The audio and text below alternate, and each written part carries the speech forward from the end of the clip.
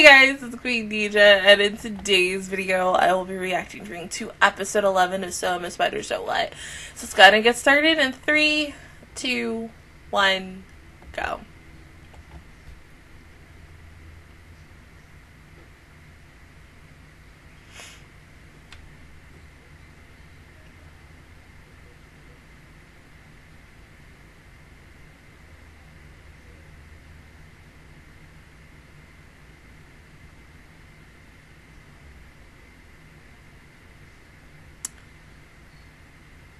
Okay, what you, oh!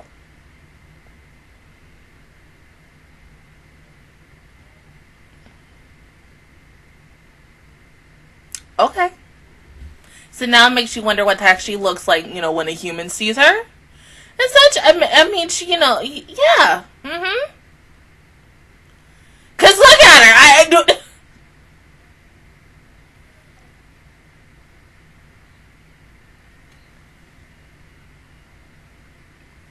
Okay. The child got too fucking big, even though someone's like, no, it's still the same size! No! That child looked too damn big. She could probably fit through my door. My window. She could probably get into the car.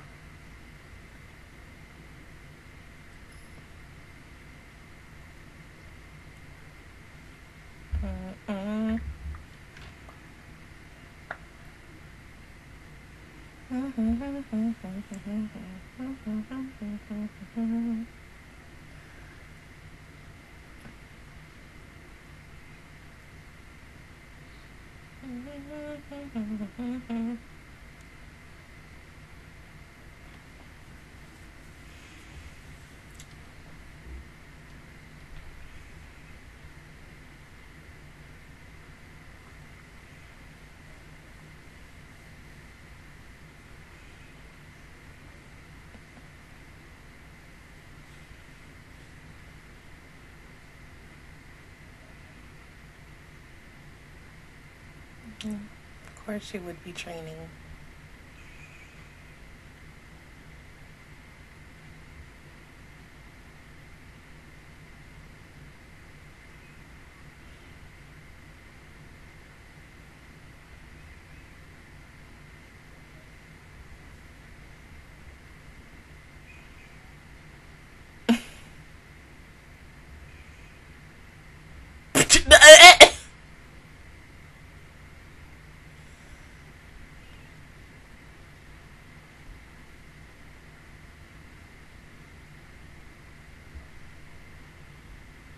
So then, hold up. Alright.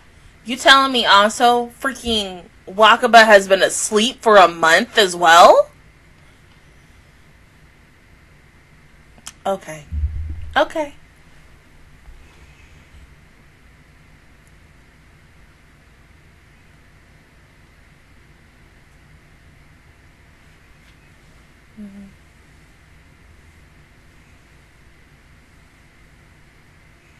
Of course. Everyone usually is.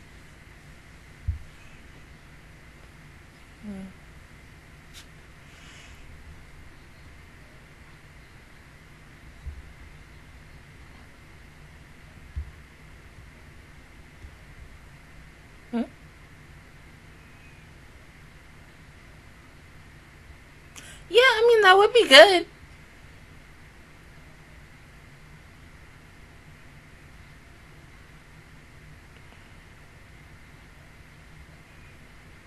But it seems like she's okay with that.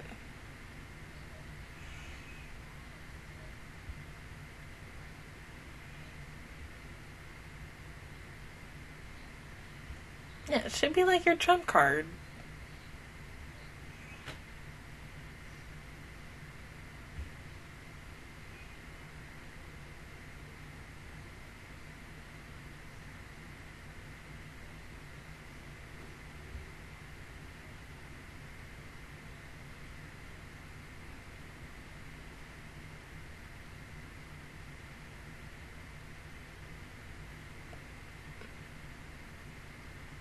That's it?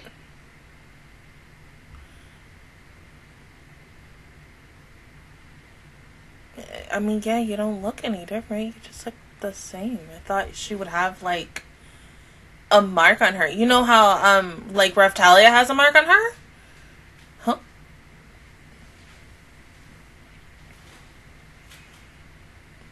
Oh. Was that supposed to happen? Oh.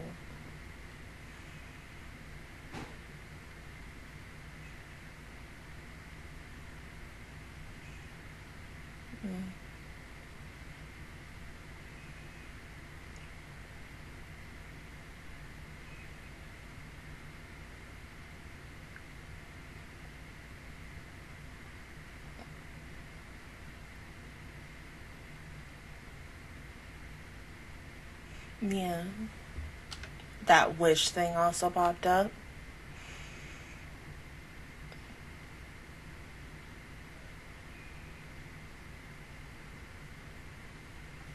Oh, poor baby.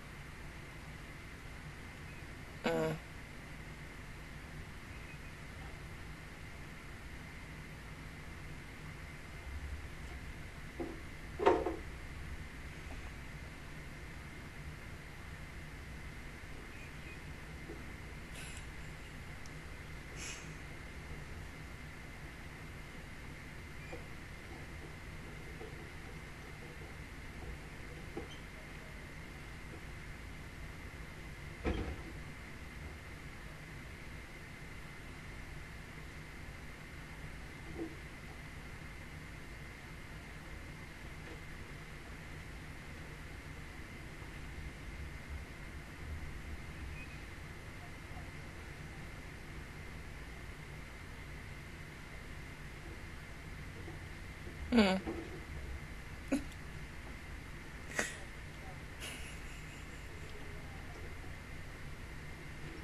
You love it.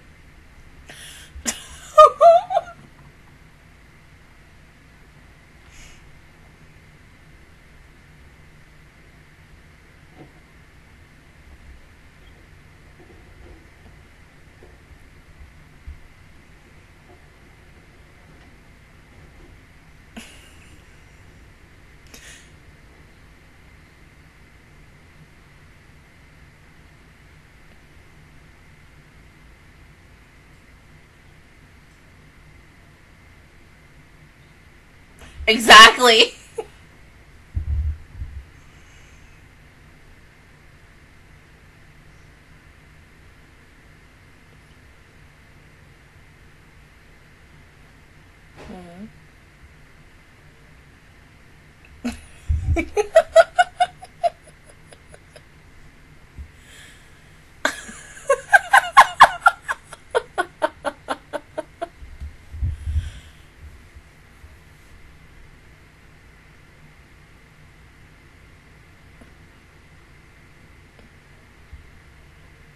So stay. Ah, no. Mm-mm.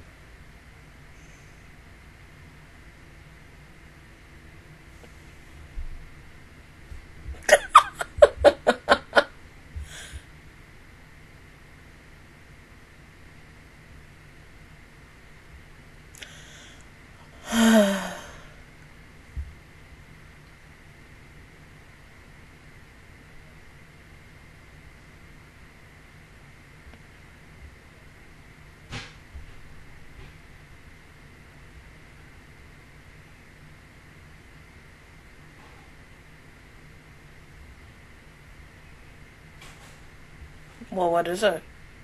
Oh. Well, you found him. Oh.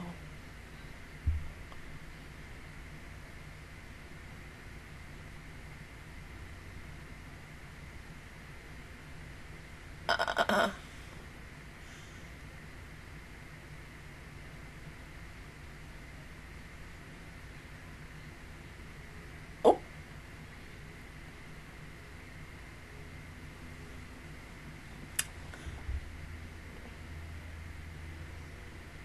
So, yeah.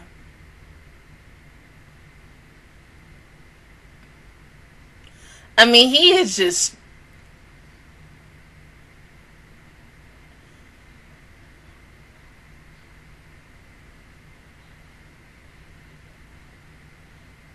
Yeah, beautiful and creepy.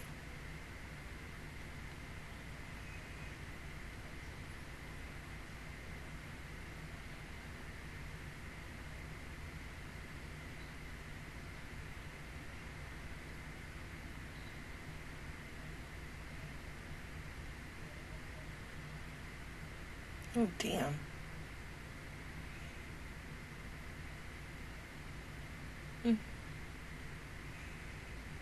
I'm just, I'm wondering how the fuck you gonna kill that thing. That's the big question. Unless you make like a weird deal with it and don't kill it, but.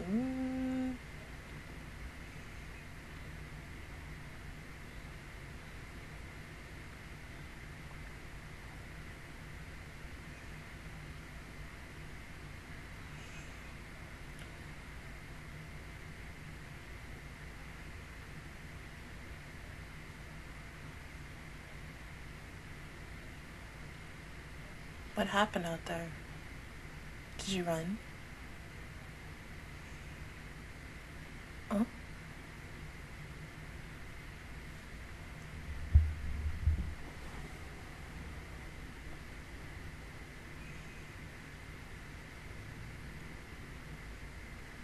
But he gave it to you?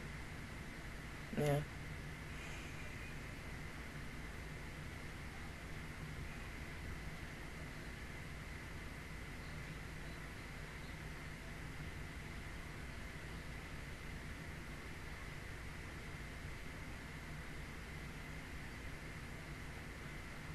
Yeah, it's not your fault.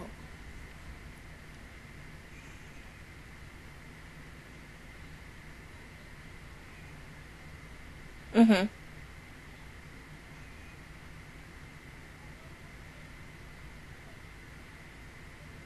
Halshen, you should know since you played Baby Boy Hacker.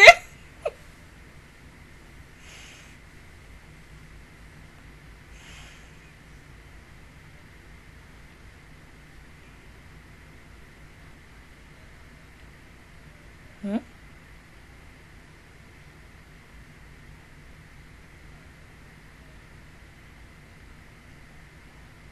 Actually pretty. She gonna speak? Oh, okay, never mind. She was just like, fuck it, we're gonna kill! And Julius was dead.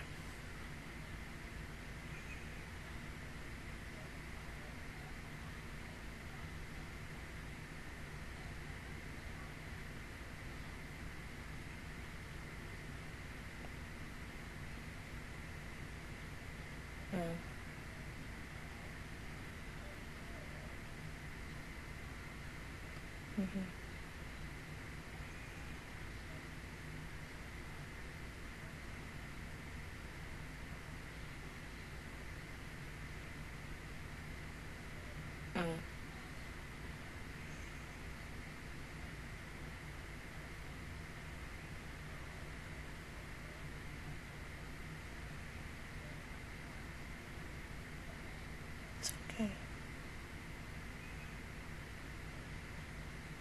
Oh,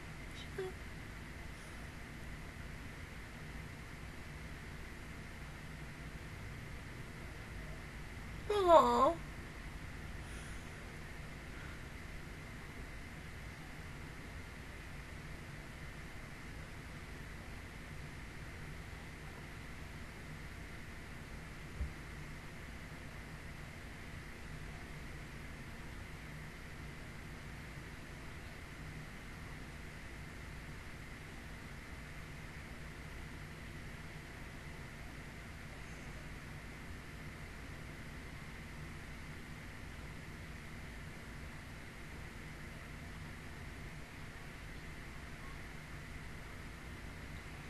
Yeah.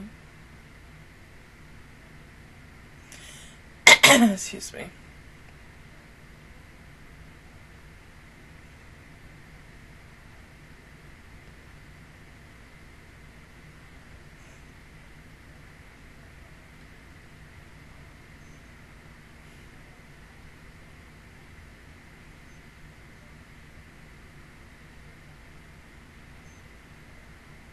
Mm-hmm.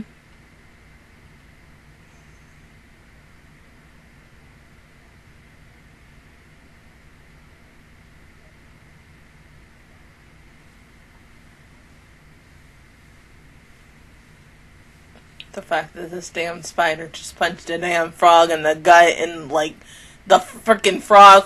What the hell?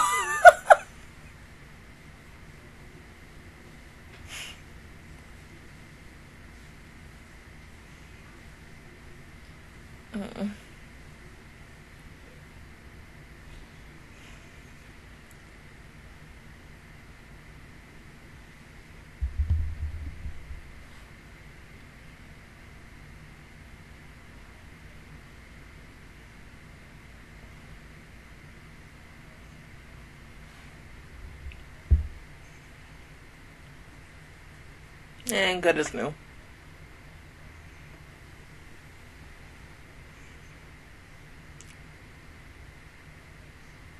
Are you seriously gonna take them on at the same time?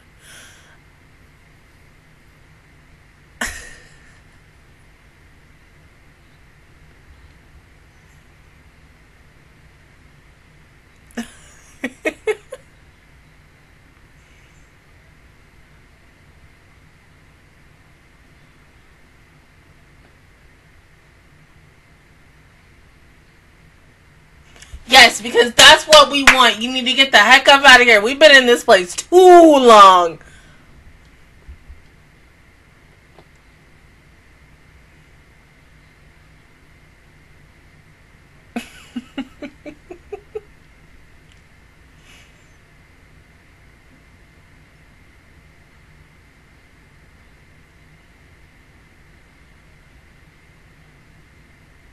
No, those was. Oh no, they're hornets. That's even worse.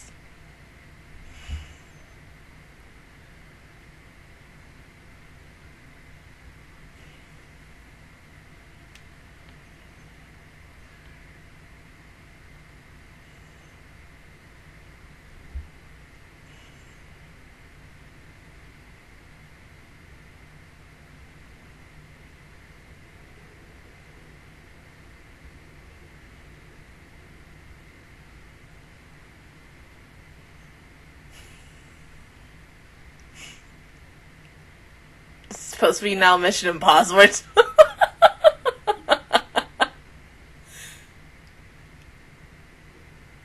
this supposed to be Fluffy Bird?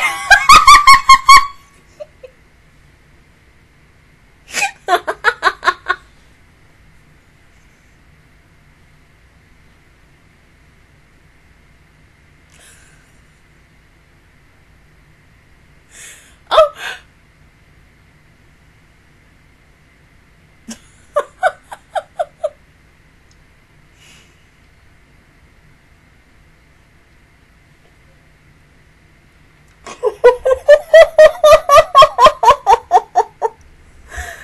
Oh shit, I'm crying.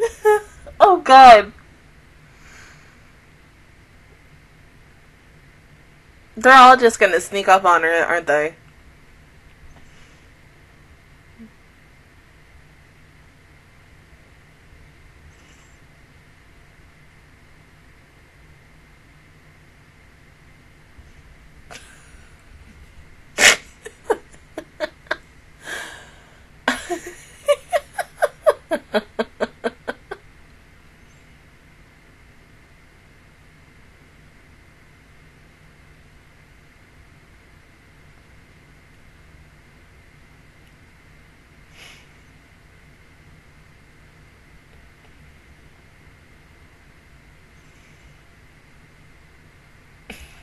Jesus Christ, Wakaba.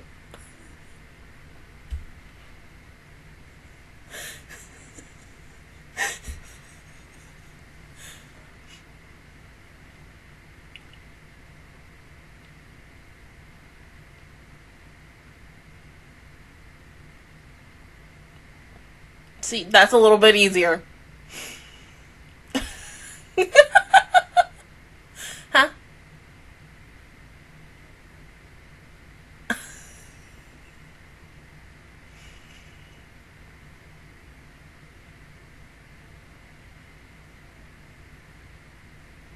I mean, is there a way to make, like, it go faster, maybe?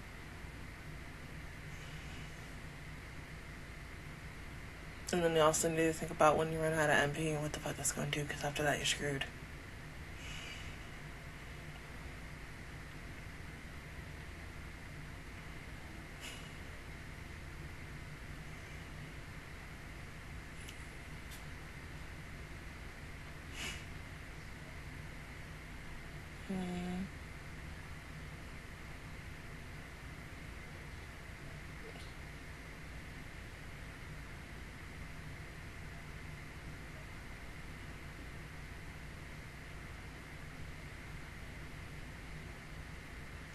So creepy with her shadow like that. Oh my god.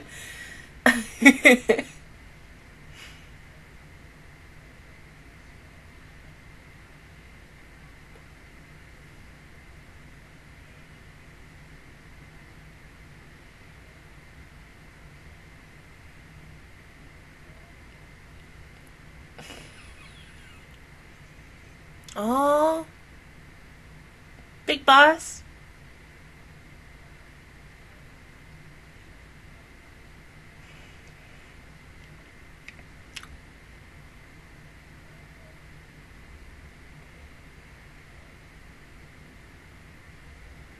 Okay. There's more.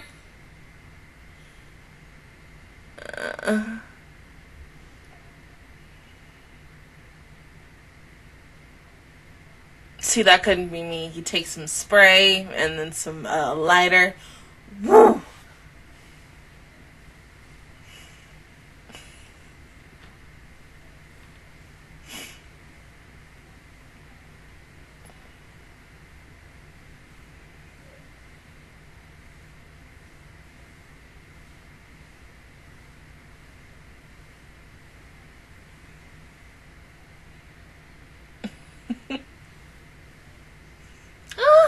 Getcha.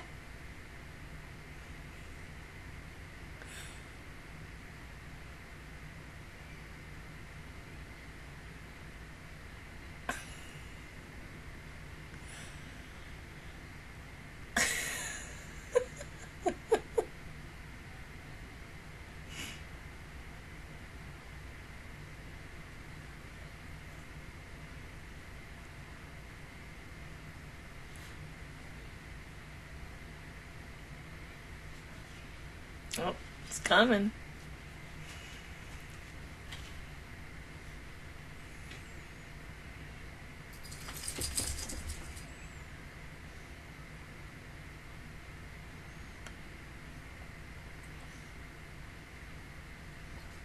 Yeah.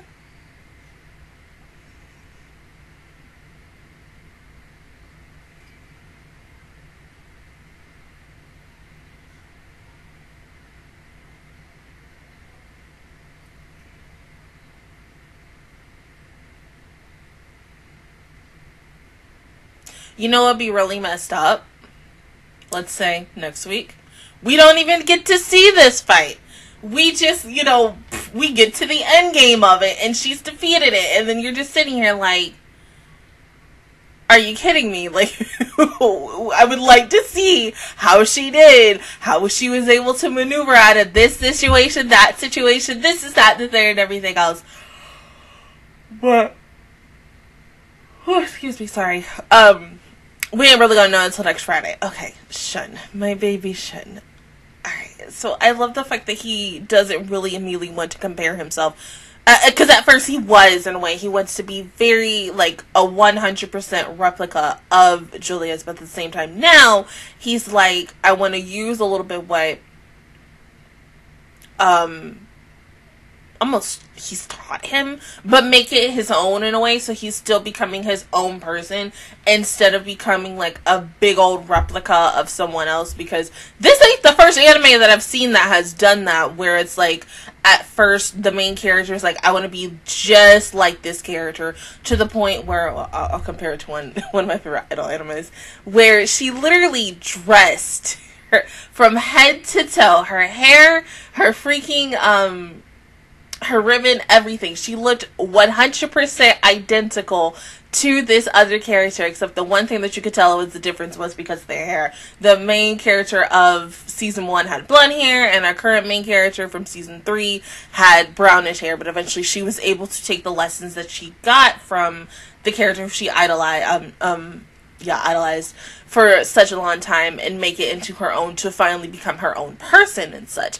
The fact that What's-His-Face did survive this also indicates that, yes, he's going to get a second chance, which is interesting. I do like the fact that he is going to get it. Now with Suze and What's-Her-Face, like, are they now going to be, like, secondary characters or supporting characters in this show now? Because he's officially going to have a group on his own to go out and fight battles, and especially, you know, defeat the demon lord and shit like that.